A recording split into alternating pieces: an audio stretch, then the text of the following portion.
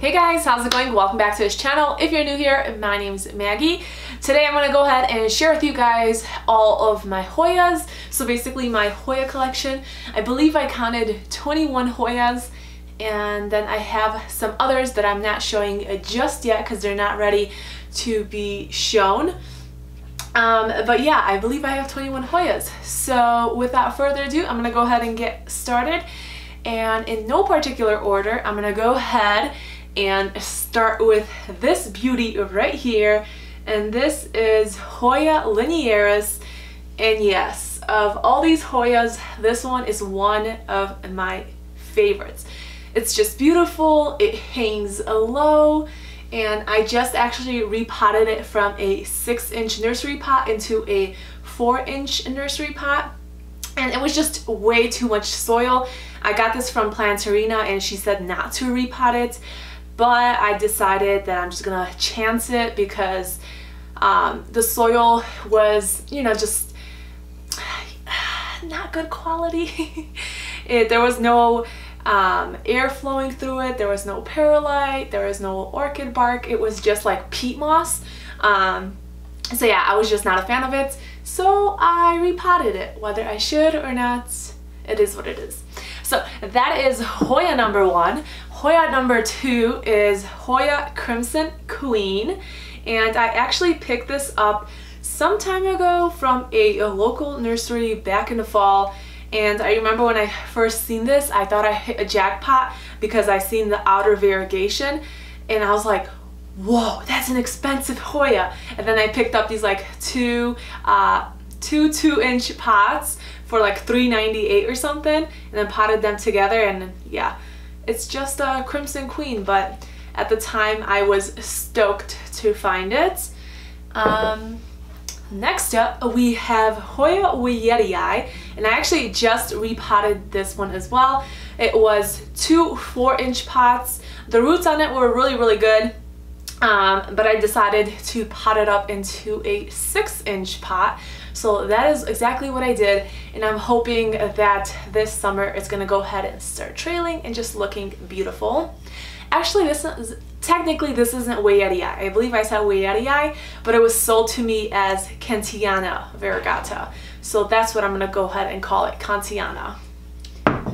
Next up, this is just the regular version of Hoya Affinis, and it's just really cute. Nothing fancy, but I love the outer variegation that's like this dark maroon, darker green color, and it has so much new growth coming in. It's insane. Next up, we have another one of my favorites, and this right here is the beautiful Hoya Kalimantan.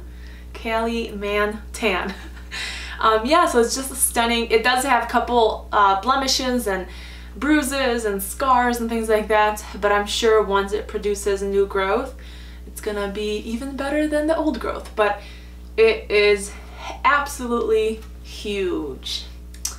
Alright, next up we have Hoya Polynuera, something like that. And I actually got these 2 separate little stems. At the time they both had 4 leaves each. Yes, 4 leaves each, and they've grown quite a bit. This one already has 6 leaves, and this one has 6 leaves, and they're about to have their new 2 leaves coming in. It is super dainty, and I just love the texture of it. Next up, we have this little Hoya. And this Hoya right here is the Hoya Eskimo. It does have the little bit of the variegation, the splashes, but it's not as splashy as the Super Eskimo. But regardless, it's really cute, and it's in this little cement skull. It belongs to my husband, and he wanted a plant inside it, so I put this plant in there, and it's in his office. Next up, okay, I got done with all those. This one is one of my absolute favorites. It's so much. It's really easy to come by, but it is my favorite. This is the beautiful Hoya Affinis. I actually shared quite a bit of the cuttings from this one. What is that? And I even took, so like right here it's very full, and then towards the back it's kind of empty. So I did a lot of cuttings, and I pulled some pieces that were rooted and shared them with friends. But this is one of my favorite. The leaves on this are absolutely massive, and it continues to give me new growth, which I absolutely love. Next up is this beautiful Hoya australis Elisa, and I adore this plant. I actually got this plant from the plant farm in Washington, and I actually got 3 little 2-inch pots or 4-inch pots, but technically the pots were just way too big for them. So I went ahead and just planted all 3 of them into this little 4-inch pots, and I just love it. It is beautiful Hoya. Okay, I probably am overusing the word beautiful, my favorites, but they're Hoyas, so technically they're all my favorites. But next up we have this gorgeous little lady, and this is Hoya Mathilde. And it's just dainty. The little leaves are very similar to the Abovada, except these are way smaller. They're about the size of a thumbnail, and I'm very excited about this. I originally got this from a woman from Facebook, and it's about to give me some new growth right there, so I'm stoked. Alright, we're gonna leave those toward the end. Next up, alright, I think my dog is finally done barking, but right up next we have this beautiful Hoya Bella Variegata. I have this in a little 2-inch nursery pot.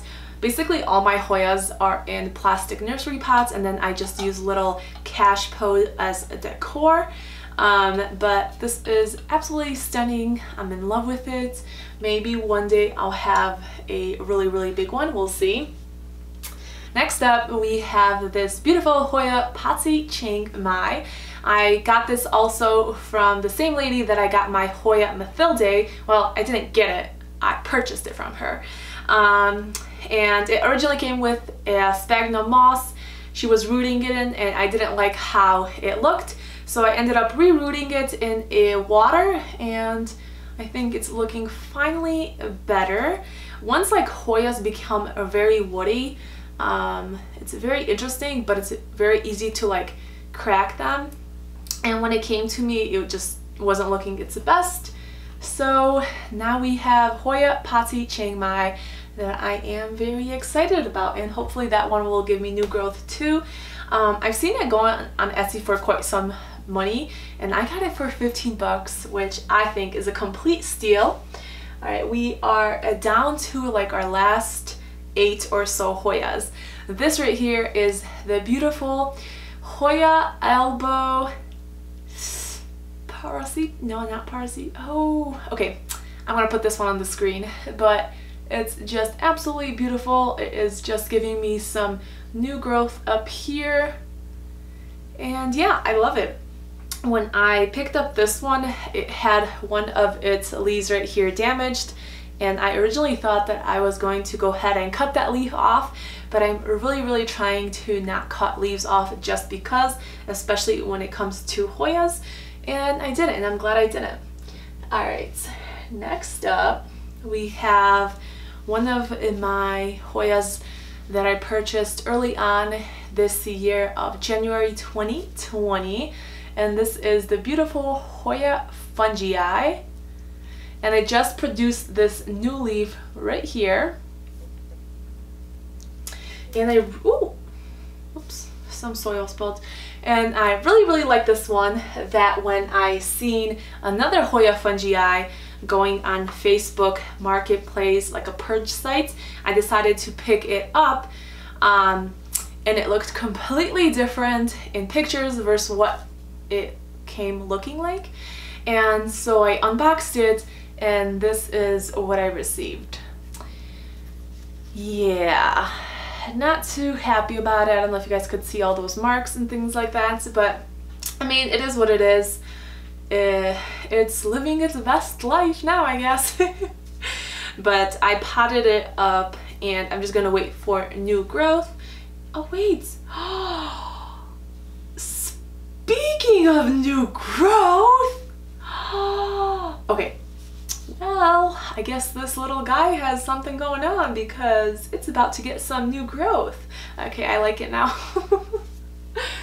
Then next up we have Hoya rotundiflora.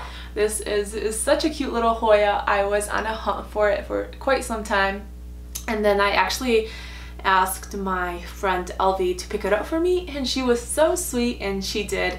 And now we have four new leaves coming in, and I just love it. So it's really cute. Next, last 3 Hoyas. This right here is Hoya, ooh, is that, nope, that's not new growth, okay. That is Hoya sigillatus or sigillatus, something like that, one or the other. And the splashing on this is beautiful. I got 2 new leaves from it, and the leaves come in like this pinkish, purplish hue and then fade to like a green color. So that's how, like, dark purple like that, and then they eventually fade to like this forest green color. But I really like that one. I would love to get a trailing one. And this one is a very cute little Hoya. It is Hoya obscura. It is very cute, especially when it gets sun stressed. It just gave me out a new leaf right there, and it's about to have more growth. So I'm very excited to see more leaves on that one. And then last but not least, I believe I got through everything with the exception of this one, and I actually just cut this one yesterday. Okay, this is one that I also not too sure of the name. I know the name, I just can't think of the name because it's not like a Hoya that I talk about. But I just cut it. I got it from my friend Da, and look at that, it's just so fuzzy, so cute. But it wasn't looking its best, and yesterday when I was looking at all my plants, I noticed that in a couple of the stems it was like wounded, and because this Hoya was woody as well, I just decided to give it a fresh start, and if it survives, it survives. If it doesn't, it doesn't. But it did have roots already going off on the stems that weren't in the soil, so I decided I'm gonna go ahead and place it in this 2-inch pot and just see how that goes. Wait, one more Hoya actually, and this is my least favorite Hoya. Like, I love it, I love the shape of it, I love the variegation on this Hoya, it's beautiful, but this Hoya just does not love me. It just didn't come in the greatest condition. I mean, I guess it doesn't look that bad, but some of the leaves are wrinkly and just looks kind of sad. This is Hoya variegata Hindu rope. I mean, as you could kind of see, it is just so cute, like trailing down. It reminds me of braids, and I absolutely love wearing braids, and it's just so fun. But the leaves just get wrinkly on me, and apparently, you know, if leaves wrinkle, you need to water it. Maybe there's root rots. I mean, I've checked and done just about everything I can with this Hoya, but I'm gonna go ahead and throw it in my greenhouse. I just got a greenhouse yesterday, which I'm so excited because I'm looking at it right now, and I think this is going to be my new spot that I'm gonna permanently go ahead and film videos in, so I'm excited about that. But those are all my Hoyas for today. Like I said, my collection is definitely gonna grow some by the end of the year, but I'm excited because if you guys seen me share with you guys my Hoya wish list some months back, some of those Hoyas were on that wish list, and now I actually have them in my possession, which I'm stoked about. But I'm gonna go ahead and end the video there. If you guys enjoyed it, go ahead and give it a thumbs up. If you're not already subscribed, go ahead and subscribe. And go ahead, tell me what's your favorite Hoya, why don't you like Hoyas if you don't like them, and yeah, I'll see you guys next one. Bye guys!